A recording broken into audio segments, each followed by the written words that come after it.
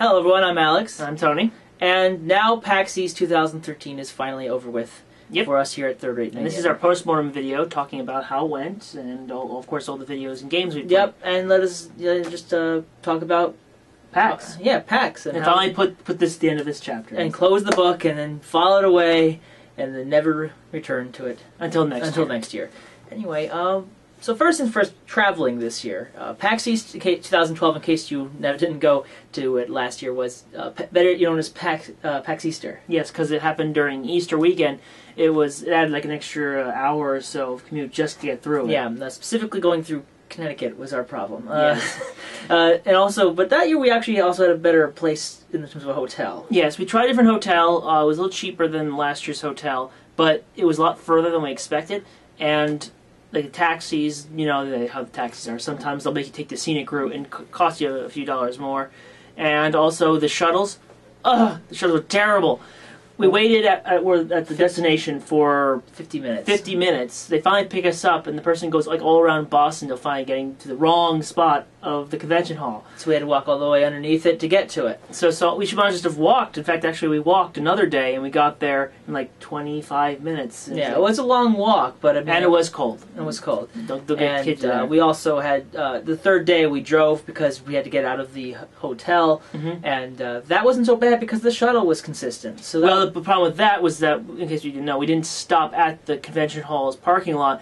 We had to go to a runoff lot, which was like dead, like far and gone. Yeah, one of the best parts about last PAX East was that we were able to park at a little parking lot like right there, and it was like $15 to stay. Unfortunately, this time we get there and the place is being turned into another building. And unfortunately, I doubt it's a hotel and I doubt it's a parking garage. So we think it's just another business. So we're probably not going to be able to take advantage of that. And I don't think anybody's going to be able to take advantage. That means next year we'll probably have another issue with parking on the third day as well. But again, we're not going to. The hotel was nice. The staff was nice. Yes, it was. That wasn't the problem. The problem was it didn't feel like we were spending as much money as we were. Yeah, it was much cheaper. It was much more clustered together. It was next to loud places, and the location wasn't a good place. No, it was. So, I mean, if you had to go again, I would take it, but I'd have to. But I figure more arrangements on travel. Yeah, the closer hotels, despite the fact that they are more expensive, probably about like $60 a person. I think it was like $40 but a person. But in the end, it was still probably worth it to take the more money just to be closer to. Than walking distance, as opposed to being like a long walking distance. Because when we left the convention center, we never returned. For a day. It was last year we could go back to our apartment. And if we're running too much time about our hotel, let's start talking about how the event was. Oh, by the way, traveling was much better. Getting back was a little weirder, but we got back much faster than last year. Thank goodness for Easter traffic. Anyway. First, how was the convention this year? First, from a broad perspective. The broad perspective, there was a lot more. It felt like there was a lot more people here this time. It was about the same amount, I'd say. I think that more people started going into various places. I think last year and last year's we didn't go in 2011s, but the last couple times people have been going more consistently, and now people are going to the actual convention hall, going to all the show floor stuff, and then now they're going and saying, "Hey, we don't need to go home immediately. What else can we do in the convention?" Like the classic game room and the free play zone and even the concerts and all that stuff. All that stuff. So more people are going to those at this point, ending up taking up more time for people who've been going to it before are now having to have more in the way. Anyway, the panels. We went to 5 panels this time. We went to the independent journalism panel with Hip Hop Gamer, Gamer Unplugged. There was one more guy. I think there was the one guy, I can't remember his name, and Neil Ronahan of Nintendo Report and Nintendo Force. And that was a pretty good, very insightful in telling people how to stand out in the crowd of much more institutionalized journalism. And it was interesting to see a very different side of the spectrum, where Hip Hop Gamer said it was very pro being part with the companies, getting really close there, whereas Unplugged Gamer is very more of being rural, kind of just going on hitting the roads and doing it himself without any help, support other than by his fans as it went through, which was very interesting. And what was another one we did? We also went to the Radio Free Nintendo and the Connectivity panels. One on Saturday, one on Sunday. Sunday we actually got there right on the tail end though, because of traffic issues from the aforementioned having to drive. And we also saw the Precipice of Darkness 4 event. Last year we went to see Precipice of Darkness 3. We actually recorded that one, but we never posted it because it was already available online. The Precipice of Darkness 4 was actually mostly people asking them to do stuff, and then and Jerry was all like, "Oh, sure, let's do it." Last year, the Precipice of Darkness 3 event was more actually showcasing the game, talking about what was going to be in the game, and how the process went, and how the process was doing. This time around, because people already knew the process and already knew kind of what was going into it, this was more of a Q&A event. They did announce a few things, but it was more of, hey, ask us questions, we'll try to answer them. And there was a lot of things like questions like, are the first 2 games going to get remade in the style of it? Or are you going to make more franchises like Automaton and turn them into those? And of course, obviously, being as enthusiastic as he always is, Jerry all for it. Was all about that. And anything else? We also went and saw the Retro Game Roadshow. Oh yes, that was fun. Which was on, I think, Saturday night. It was nice because we got to see all these old games. Someone brought in a prototype of Mario Brothers 2. Of Super Mario Brothers 2. There's a lot. There's also like all the whole Earthbound. Earthbound, all the wrapping stuff. Like everything's in wrapping, but it's like, is it really sealed? You don't know. And there's some really interesting stuff there. As someone who is not in the collecting world, I just get games to play them, not to collect them.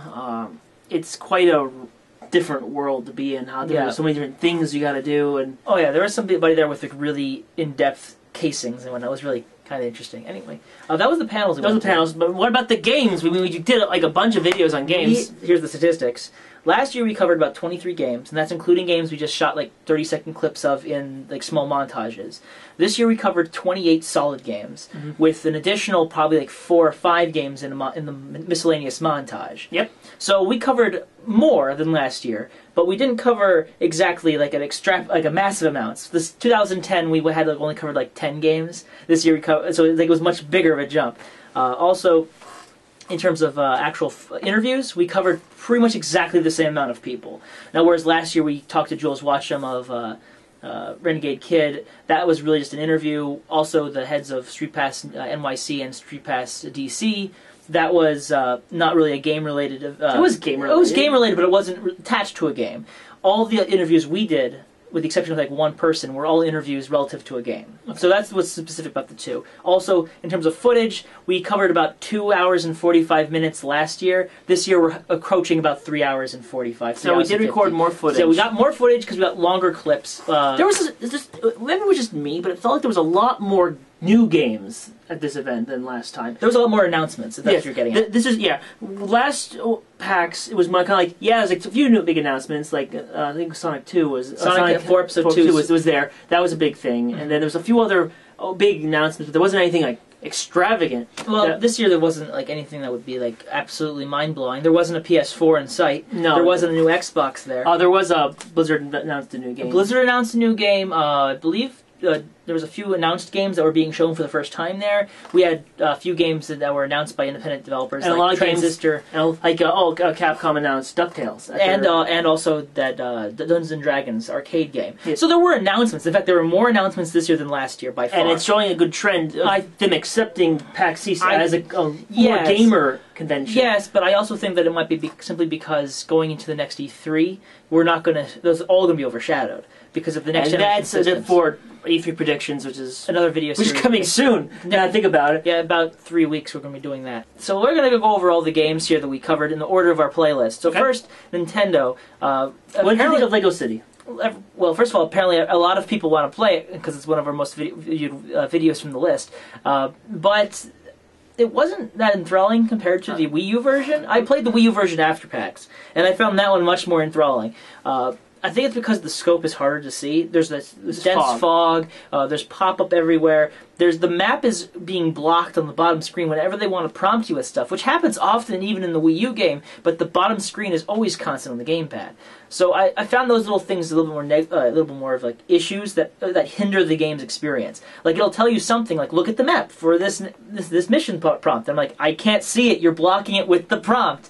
So it's things like that that just kind of bothered me. I'm not saying it's going to be a bad product when you finally play I want to it. see how open it is, because I'm worried that the game might be just very linear, just the main story quests. I want to see if there's any extras. The Wii U game has a ton of side stuff to do. Where I've gotten to a point is just started making it so much more open. There's so many more things to do on the side, as well as going the missions. Granted, it's mostly really just to find that one thing to do and one thing to do here. But it's much. I have to say, I am impressed that they managed to make the game for the 3DS. Yeah, and apparently the full map of all Lego City is in fact in this game. Some people thought it was only a portion of it. I think it's the entire map of the game. So we got that.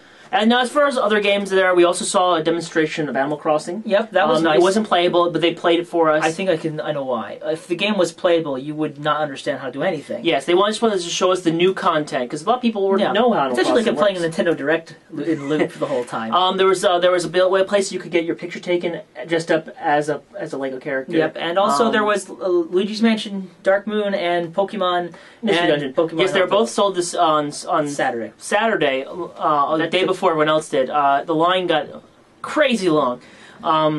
They also had some other games like Game and Wario. And all the Wii U stuff that was been standard. We've seen them. We already saw all this stuff. They said that they were updated a little bit, but I already played them back in Comic-Con, and we already showed you footage of that. It's kind of getting tiresome. I've been to so many there was Monster Hunter 3 there, so people didn't get to play that. They could try that out. For me, it felt like that Nintendo didn't want to announce anything big or even show new stuff. I mean, even Harmonite there. There being Harmonite. Some booth babes were, I think, holding onto them. But the fact is that I was wanting to see Nintendo. Where's the new demos? Where's Donkey Kong Country 3D? I mean, turns 3D. Come on, the game comes out next month, and no one's seen anything for it. But I think it's more or less that Nintendo kind of is holding back all their content until E3 or closer. Until E3. I think that also they took a lot of their stuff from their South by Southwest coverage and brought it to PAX East. Yeah, that's more. Which I think kind of is a shame. So, well, move on to the next person. Yacht Club Games. Yes, these are my favorite guys. Yacht Club Games, startup from Way Forward people. Yep. And they're as of today, we're recording it today on the Saturday, and they're about to finish their Kickstarter, and they're way over their they even went past their original stretch goals to give you an idea of how popular it got suddenly. They basically are making a game Shovel Knight where it takes references from Mega Man, Castlevania, and DuckTales, and Zelda 2, and all this stuff, and Mega Man. You said Mega Man at the beginning. It bears repeating again. I love Mega Man. You play as a knight with his shovel, and you fight different enemies. You liked it. I liked it. It played nice. It played exactly as you would expect it to play. Yeah, it's just a Mega Man with melee weapons. That's why that's what the Dark Souls concept comes into play. And I really want to see what the other worlds are they're going to have. We've seen them talk. We've seen them almost every single one of the Knights of No Quarter, or the Order of No Quarter, and I'm trying to figure out what exactly they're going to implement to make the game the full 6-hour experience. They say it's going to be 6 hours. I'm hoping that there's I'm trying to figure out how the content is expanded, because Mega Man games take maybe an hour. There's also a battle mode now, so maybe that's going to that's also a good thing for the stretch goals. Now, after that, we have Two Tribes. Two Tribes was there showing off Tokitori 2, which is now available on the Wii U eShop and going to be soon available on Steam. It is hard. I was playing, but just to let you know, that game is hard. It's fun, but hard. Thank goodness Miiverse is around. Yeah, it was a fun experience. We didn't actually play the game at PAX East, but we got to talk with Colin, the creative director of the game. It was really good, and it came out. It's a fun game. Try it out. Is it still on sale? I can't remember. It was on sale for like $4 or $5 off, or something like that. Then we also spoke with Jules Watcham, Renegade Kid. Second time we saw him, and he actually had games to show this time because he had games to show last time too. We played Bomb Monkey. Yes. This time he actually had a booth. He was showcasing ATV Wild Ride 3D, which I have, and it's actually quite fun. Definitely more a multiplayer experience. He also was showing off Mutant Mudds Deluxe for the Wii U, which played fine.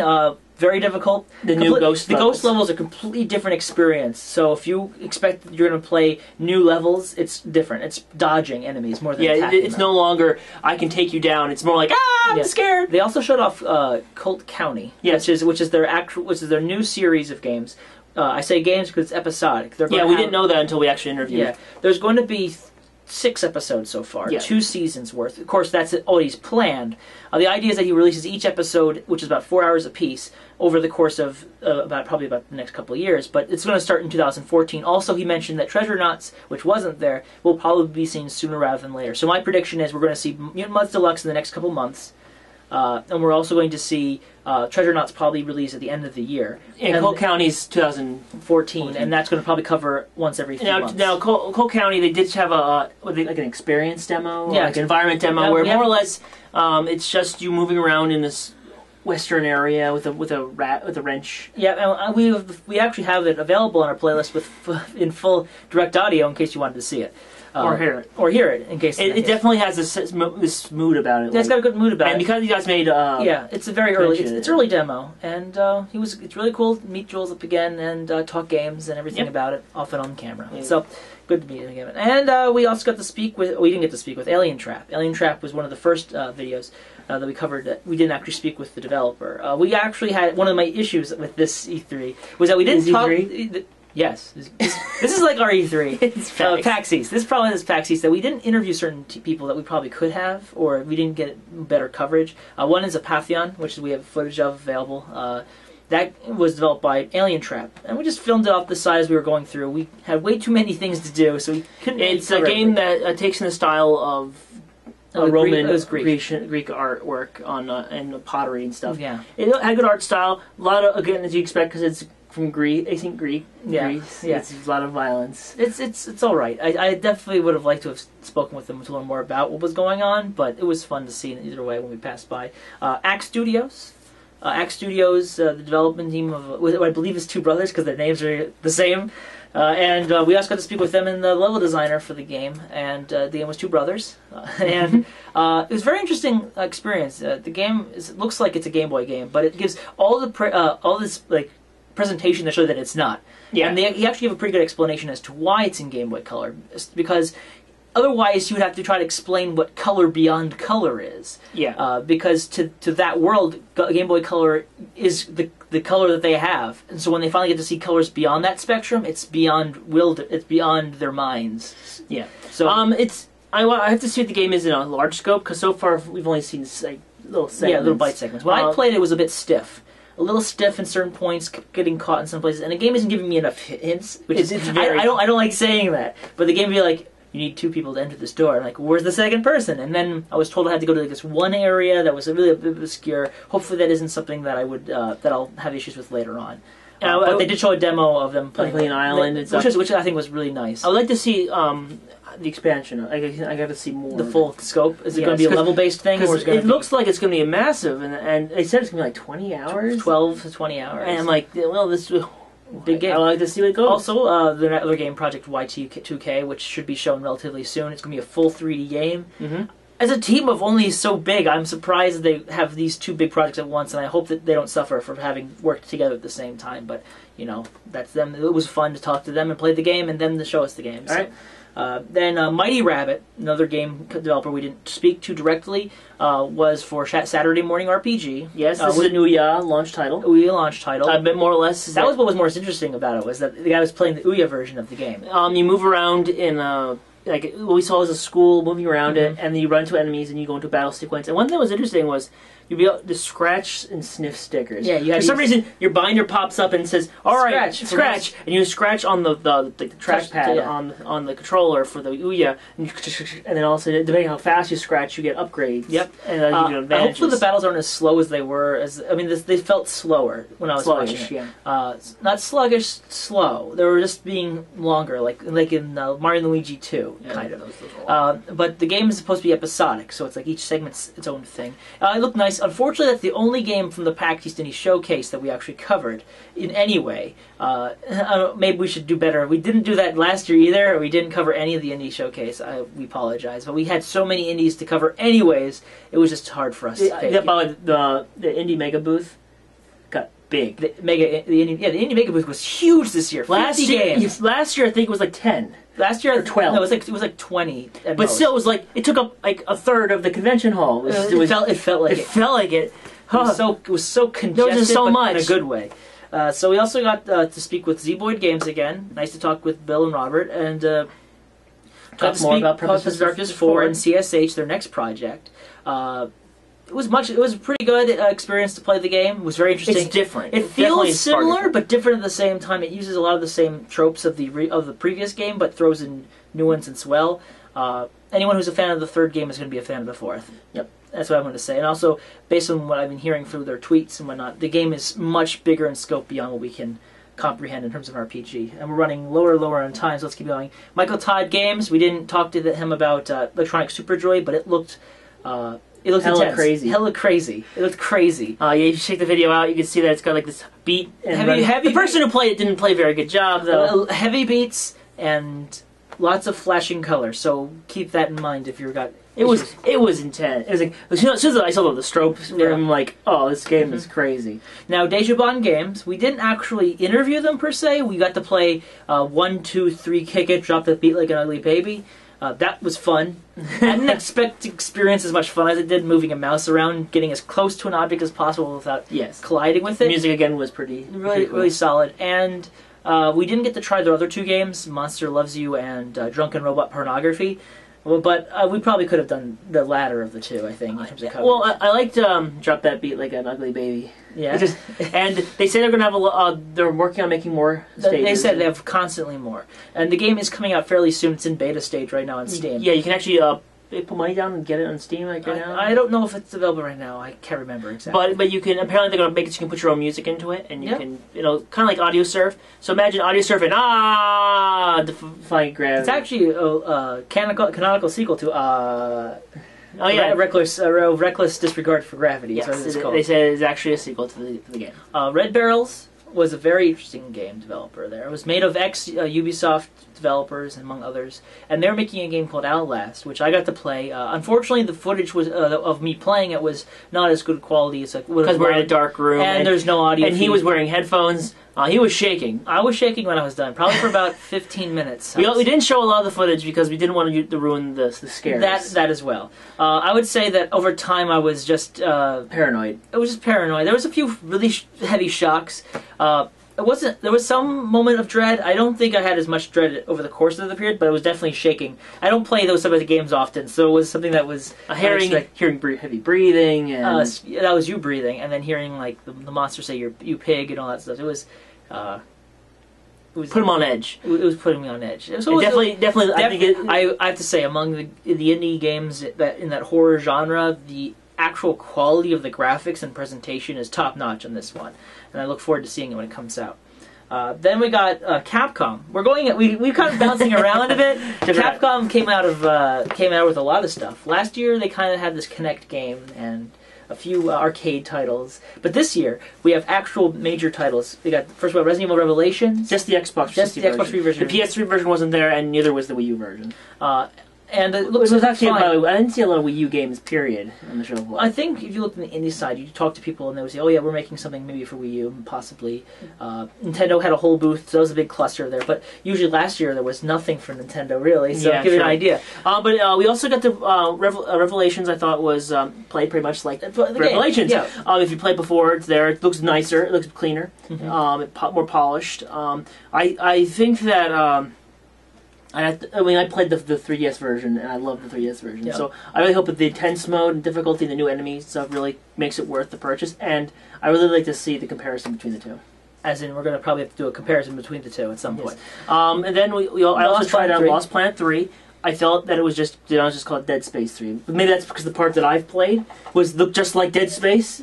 I was in a worn-out facility, monsters jumping out. Yeah. I got really frustrated when it gave me a prompt for the monster was attacking me. Told me press X, and the creature finally was. And then a reticle appeared, and then I attacked the reticle, and I'm like, well, what do I do? Nothing's happening, and then I finally found out I was supposed to press like a trigger, and then I attack it. And it's like, well, where all the other times in the demo there was prompts, except here there was no prompt, and I thought that was frustrating. I could see this. Maybe next to me was someone was fighting with his mech. Was fighting another larger monster. It's a little more intense. And I think that maybe the segment that I played was the limited scary horror moment, and then there's other parts were more action based, more mech, and more unique. So I'm leaving it open. But that if it's all just what I played, then there's really no surprise there. Yeah, I like the presentation with he's messaging his wife and kid. Yeah, but my immediate assumption is they're dead. That's my. Anytime there's any of those kind of breakaways, like I'm talking to you, dear, I hope you get this message. She's never getting the message. It's either he's dead and she's finally getting the messages, or she's dead and he's sending messages to nobody. Yeah. So it's one of those two that I'm really concerned about. It's kind of setting up for a disaster. Yeah. Now, we also DuckTales. DuckTales was great, but we did not get to play it. Sadly, the line was crazy long. No, it wasn't crazy long. It was capped constantly. They kept capping it. It's like, okay, we're done. No more people can come this line. And it was good. It looked good. It looked apparently highly animated. Yeah, highly animated. Great 3D model. Well, okay, only kind of good. I kind of hoping that they offer the original too. They can't. That's licensing issues. Also, having all the people from DuckTales doing the voice work again is pretty crazy. How can they keep the voices the same? I don't know. The original voice actor for Scrooge is like 93 or something, 94. The man is on his last leg, is he? I don't know. Maybe he's fit. I don't know how it goes. I want to see where DuckTales go with it. And possibly adding extra segments into it too. I know. Like extra cutscenes story to it and actually. So we'll see if that's worth it or not. But you know what? Way forward. They have some really good projects. And it's DuckTales. And it's DuckTales. Woohoo. Woohoo. Microsoft. We didn't cover a lot of Microsoft this year. Yes. We didn't cover a lot of Microsoft strictly. Microsoft didn't have that huge section like they did that last year. Last year they had Kinect. They had a huge chunk dedicated to Kinect, and they also had this inner section where they had the game, like the Xbox Live games for summer arcade one. Yes. This year they had 4 segments. One was Dance 3. What's the game called? Dance Central 3, which is already out. They had a section for Halo 4, which is already out but has a new map pack to try out. And then there was another section for Gears of War Judgment, which just recently came out. So it was really very simplistic, like having 3/4 of the actual floor for them was just stuff we had already seen. But the new stuff, they had State of Decay, which we didn't film because there was a lot of people there. Couldn't really get a good shot in. Max and the Magic Markers sequel, Max the Curse of Brotherhood, is was there, and I wish we could have got an interview with Press Play. I think that was one of my mistakes, was not getting an interview with them. We saw we recorded. I liked it. I thought the game also was going to be kind of gory, or it's kind of scary. And it's supposed to be intense. It is intense because I saw like when the kid fall into a bunch of spikes and like saying like. What is this supposed to be like? Limbo? No, it's like a Heart of Darkness. No. Oh, that game. Yes. Anyway, there's also a Motocross Madness game that's already out, and there's also this card game that was there in Windows 8 Showcase. I have no idea why they were doing that. But either way, I was kind of let down by Microsoft. Other than those little additions, they had nothing really to show nearly the same scope. But Sony was actually here. Yeah. And last year they weren't. Yeah. They were there only, unfortunately, to show The Last of Us. Yes. PS4 is out now. It's coming out, but... Last of Us was there. We only have that little clip at the miscellaneous montage. They kept showing alongside the booth clips from I think it was Discovery. Yeah. That's their advertisement since the very beginning when they even announced it. It shows the fungus mutating insects. Well, the game, if you haven't figured it out, is about the fungus mutating humans. Yeah, but it's also about a third-person shooter where you're protecting a young girl and in a dystopian future. Yep. So that's pretty much it. Not to downplay it. It's very interesting to put it out so late in the PlayStation 3's history. Yes. But that was the only thing they were pushing. That and Tearaway. It had its own little booth right next to Shovel Knight. And it was actually interesting to speak with them about the game.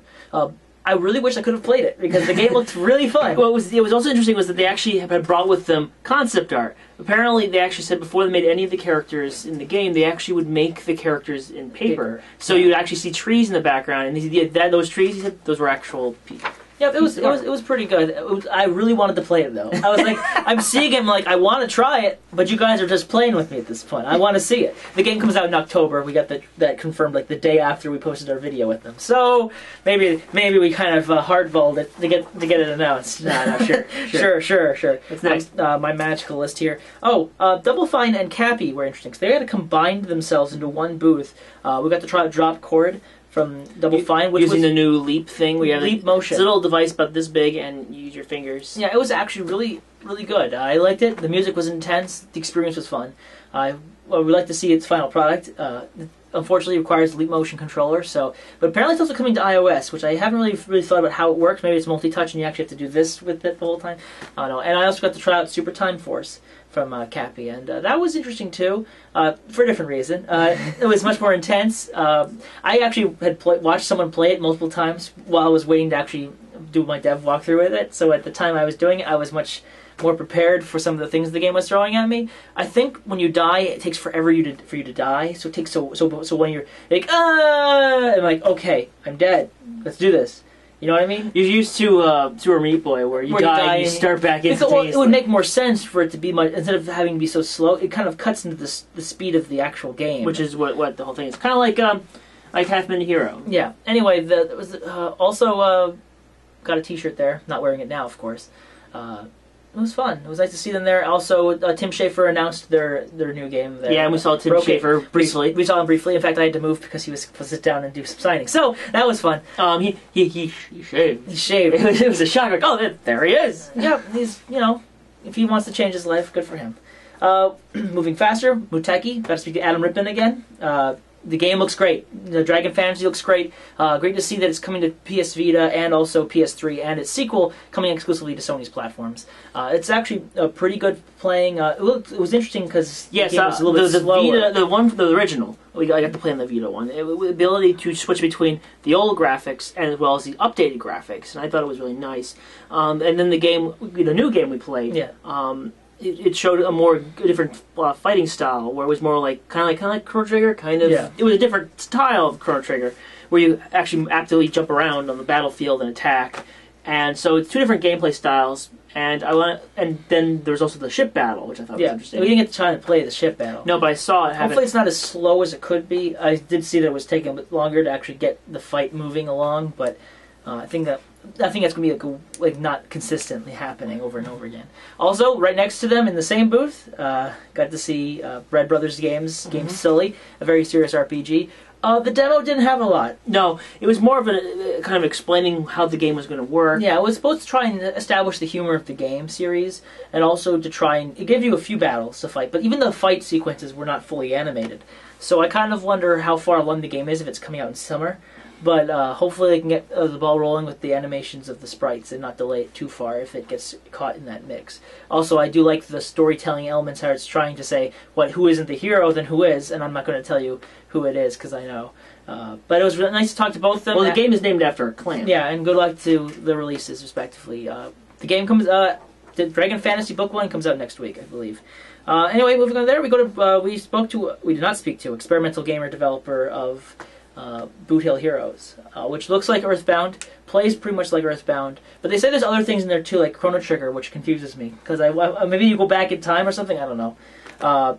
It looks fun. It's a simple RPG in some senses. And when you hit enemies, they kind of go. Whoa. They actually recently made a post saying they were going to make it widescreen and change the fonts a bit because of people's requests on PAX. So even then, they can show that they're actually improving a bit. It was fun to play.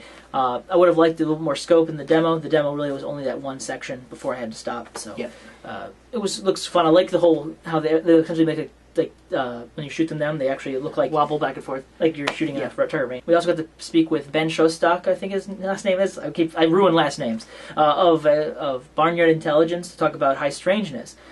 It was an interesting game, but the demo really didn't show a lot. He demonstrated it to us, but the demo was literally about 3 rooms, and it doesn't really give a whole spiel of the length. It's basically the whole point of it was you can switch between 8-bit and 16-bit. That's a good idea because then you can get really detailed and see stuff in 16, and then everything basic and simple in 8. The problem is that it was so limited. It was like. You're right, it was 3 rooms. And it was all a linear path. So it's like, you can't pass this way, flip, okay, we can make it. That was my biggest concern when I saw it. I'm like, okay, how does it affect the battle sequence, though? Do bosses require you to switch back and forth consistently? Hopefully we get to see that more. There's a lot of questions about it, and hopefully we'll see it in the near future. But the music sounds awesome, in case you didn't know. Disaster Piece is working with them, so it can't be anything bad in terms of music. Then we get to speak with Jennifer from Yam Yam. Mm-hmm. They're made up of ex-Rareware developers. Yes, they're making Tengami. It's a game based on origami and pop-up books and papercraft. Let me tell you, going to all these games that are much more intense much quicker. This was a very calming game. Yes. It's very suave. And I like, and the idea of like flipping pages with it makes sense. For me, I think it actually used the iPad correctly. It actually embraced the concept. Instead of just having buttons that you had to press on the touchscreen, it actually requires you to turn pages and flip things over and do pullings, and it worked really well. Yeah, and it might come to Wii U. They kind of didn't specify that it was exactly. They're in talks, so it does look good. It does. So even if it's an iOS game, it's definitely something to look into. Yeah, it's definitely looking into, especially because it fits the more casual play style of an iOS product. Mm-hmm. And then we got finally Facepalm Games. Got to speak with Oli about the game, and also the writer of the game. I think his name is Tom. At the mind, what's the game? The game is The Swapper, and the game involves essentially you play the guy going into this planet, and you have this gun that allows you to create clones of yourself and swap with the clone. Yes, exactly. That's the name. The thing I saw about it is it's very puzzle oriented. Yes. But one thing I've read about it, and I think it actually makes it look very unique in the style of it, is that everything is actually from real life. Yeah, it's all claymation or it's ceramics. Like it's found objects. It's actually so it's like they took pictures of it and they put it in the game. Yeah, and you can so see, you can kind of tell by how realistic some of the graphics look, because it actually is realistic graphics. It's real. It was in the game at one point. I actually wanted to ask them what games that use that style they'd be interested in, but then I came to the realization that it was he mentioned the reason was that his mother was into that sort of style anyways, and also it was much easier than having to make 3D models himself. And it looked great. It was fun to play, and it's definitely going to be a hard, interesting puzzle game. Mm-hmm. And it was on the PAX 10, so even better for them, right? And that's it for terms of the actual developers that we spoke with and games we played from them.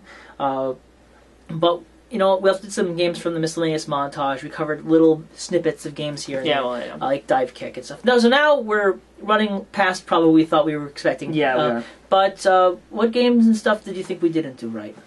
Well, I do have to agree that we didn't talk to as many people as we should have, especially when we had the opportunity. Some of the games we'd sit down and play, and then we'd see the guys who made the games talking to us, and we'd talk to them, and while we were playing, and I'm like, well, maybe we should have just did a flat-out interview for them. Also, just in terms of prepness, we weren't as prepped this year. No, we weren't. We were literally rushed to get ready to go this year. Well, that was because last year we had been given the list of developers and even the panel listing about a month or at least 3 weeks before. That was we had less than a week to prepare ourselves for the actual event. And some companies didn't even announce their major projects until days before. Like Transistor, for example, is I think my biggest loss, I'd say, because I wanted to really film the game and talk to the team, but the game was announced on Monday, and I had a feeling that since the game was already a big published developer with Bastion, that getting us to interview them would have been a very improbable situation. So I simply stepped back. I was very happy how we received this year. Everyone was like, "Oh, sure, we'll interview right now. Let's go over here and talk." We didn't have any issues with interviewing people, no. And in fact, we didn't have anyone saying you guys can't film this. Of course, we also stepped outside of even approaching Bethesda or 2K's games or Ubisoft. Just for a fact, they never let you record anything unless you were press, and even then, it's more likely just write impressions. And all guided demos and stuff. Those you're never allowed to film anyways. So we didn't cover those, and we didn't even go to see them. I think one of the things we should do next year is actually spend more time just trying out stuff, going to those things. So apparently sometimes the line for Assassin's Creed 4 Black Flag was actually looking long, but it was actually because the inside was holding like 70 people. So if there's a line, it doesn't matter, you're going in next, pretty much. Sega wasn't there, Konami wasn't there, Square Enix was there in muted form, showing off Tomb Raider, Deus Ex Human Revolution, Director's Cut, or whatever it was called. We didn't cover anyone from Deep Silver. They had the game. They had Saints Row 4 there for the first time. We kind of figured since it was a presentation that wouldn't be playable, recordable either. Most of the third-party companies, other than Capcom, were pretty much kind of muted, and Square Enix was there too. In terms of Western publishers, was EA even there? I don't remember. Exactly. League of Legends got moved to another corner. Oh, you forgot Twisted Pixel. Oh my gosh, I didn't have it written here. Why me? No, that's because I have it listed here. Twisted Pixel is part of Microsoft now. Twisted Pixel, Local Cycle was all right. After all that, Local Cycle was all right. Yeah. They had all their games playable. I think every game they ever made was there. And they also had a lot of merch, a lot of setups. They actually apparently made the thing themselves. Yeah. And they also had they actually showed Local Cycle. It was basically them playing the game. They played the game. It looks like it's basically more like it's mixed between Spy Hunter and a beat 'em up. Yeah, and one of the concerns I have with Twisted Pixels games is, they showed off 3 years ago their last major new IP, which was Comic Jumper. And I had the concern when I was watching that, it's like, oh, it's going to be kind of repetitive. It looks kind of the same thing, just they kind of shifted around a lot, and it turned out to be a bit repetitive in terms of what you were doing. Hopefully, when I saw the QTEs, I immediately had to go, oh no. Oh, don't do that again, because QTEs are something we kind of don't like. But I liked the style. Again, the humor. I really want to do Spy Hunter, so I would totally like the game in that vein. And if the humor is consistent, I think it would be a pretty good game. All right. Well, anything else? No, I think that's it. I think we should have done more stuff outside of the show floor. We did get to play a game which we didn't mention called Johann Sebastian Joust. Yeah, that was cool. Use the PlayStation Move controllers. That game was intense. Apparently they had a panel on that too, which we didn't go to. I didn't know. That was Sports Friends. And yeah, that's pretty much it. Any final words? Next year, I hope that we are better prepared. Mm-hmm. And we have a hotel that's close by. Oh, yeah. Also, a monopod would be a very... Yes, I'm sorry for the camera being a little shaky, but after holding the camera like this for 3 days straight, it starts to wear on you. Yeah, and maybe have Tony play more games, so I have to use the camera. Yes. Because the last few shots for the miscellaneous montage, I filmed. Yes. Instead of Tony, because Tony was like, I'm done, not happy. Game over, it's done, PAX is also, finished. Tony could maybe do some interviews next time. I don't know there are two of us, after all. There are two of us. Split the difficulties. Anyway, our next convention is New York Comic Con in October, but there's E3 first. We're not going to E3, sadly. We are not. We'll be doing our usual E3 videos where we do our usual guesstimates, and then afterwards we cry about our estimates being wrong. And by the way, we've been pretty. Just let you know in on this. We've been pretty on with some of the things, with some of the New Year's stuff. Some of the years that happened from earlier in the year. Anyway, we're also going to be doing more videos besides the stuff coming into E3. Look out for that in our channel. Feel free to subscribe. Also, watch our Legend of Zelda: Ocarina of Time 2D, 3D, and 10. Yes, we finally finished that. We finished not a couple weeks, actually the day before PAX East. Yeah, we did that. So hope you enjoy all that. Hope you enjoy what we filmed. Hope you enjoy what comes up later. And I hope you're enjoying what you're watching right now. Now is the time I would be posting like an ad, but I don't have the ability to do that now. So anyway, I'm Alex. I'm Tony. We're Third Rate Minion, and we're out of here.